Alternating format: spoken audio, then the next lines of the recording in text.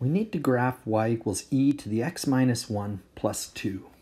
To start, let's try and get a curve of just e to the x. There's a couple of important points here.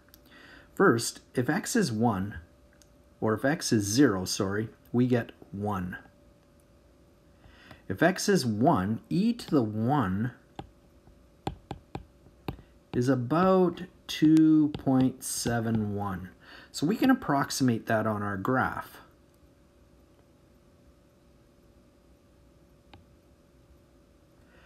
There we go. That's 2.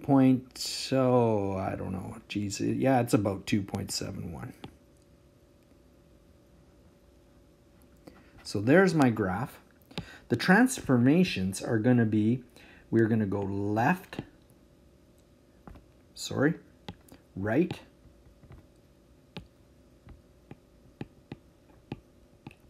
one, up, 2.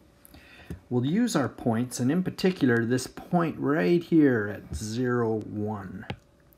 I go left, right 1, up 2. 1, 2.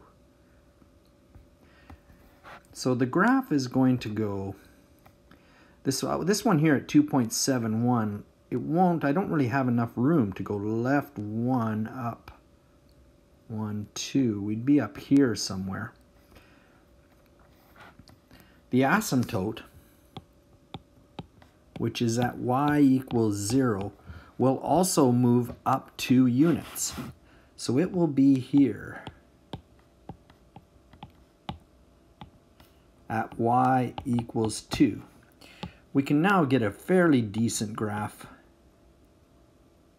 of y equals